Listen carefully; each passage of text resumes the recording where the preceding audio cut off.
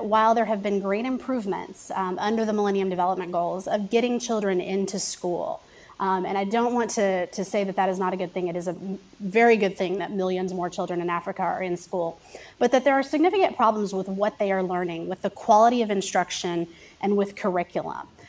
Students are not coming out of school with basic literacy and numeracy skills. They are not coming out of school with critical thinking skills, the kinds of critical thinking abilities that are absolutely necessary for the sorts of jobs that other authors in the report talk about as being important to Africa's future. And particularly as we think about innovation, as we think about technology and the growth of technology hubs in Africa, certainly the growth of mobile money, being something that basically originated in Kenya, students need those skills. And so I think that education, and particularly curriculum reform at national levels, has to be a priority in Africa going forward.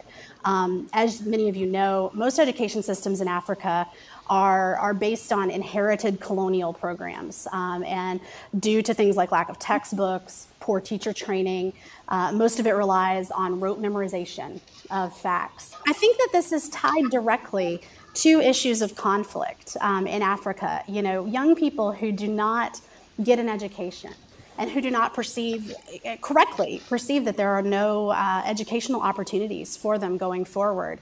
In many fragile states, the rational and lucrative choice is to join a militant group.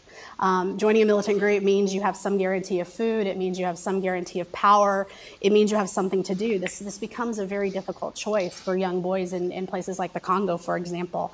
And I think that we really need to start thinking about tying these issues of development to conflict, and particularly in thinking about educational opportunities and what kinds of work that is preparing people to do, and how we can discourage engaging in these sorts of bad behaviors, and also create people who are thinking of creative solutions to local problems within their own communities, and have the skills necessary to come up with peace-building opportunities, with economic alternatives, these sorts of things.